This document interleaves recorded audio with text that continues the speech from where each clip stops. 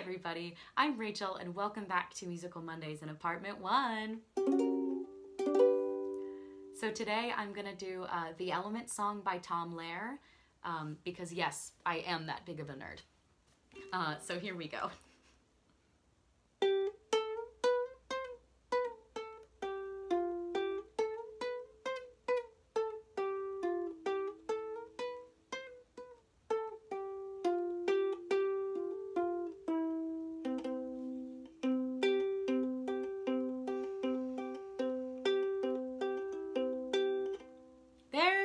Antimony, arsenic, aluminum, selenium, and hydrogen, and oxygen, and nitrogen, and rhenium, and nickel, neodymium, neptunium, germanium, and iron, americium, euthenium, uranium, europium, zirconium, lucidium, vanadium, and lanthanum, and osmium, and acetine, and radium, and gold, protactinium, and indium, and gallium, and iodine, and thorium, and thulium, and thallium.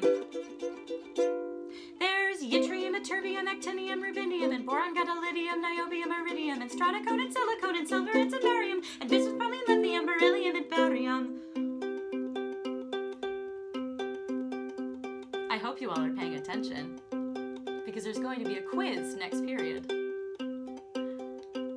There's holmium, and helium, and hafnium, and erbium, and phosphorus, and francium, and fluorine, and terbium, and manganese, and mercury, and molybdenum, and magnesium, dysprosium, and scandium, and cerium, and cesium, and lead, praseodymium, and platinum, plutonium, palladium, promethium, potassium, polonium, and tantalum, technetium, titanium, tellurium, and cadmium, and calcium, and chromium, and curium.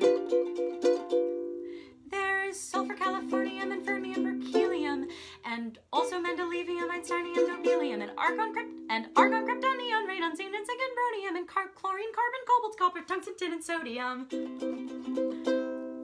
These are the only ones of which the news has come to Harvard. Except that's not true anymore because the song was written a long time ago. And there may be many others, but they haven't been discovered. Leave a like, say something nice. If you want to leave here feeling content, or subscribe, ring the bell if you want to see more of my content.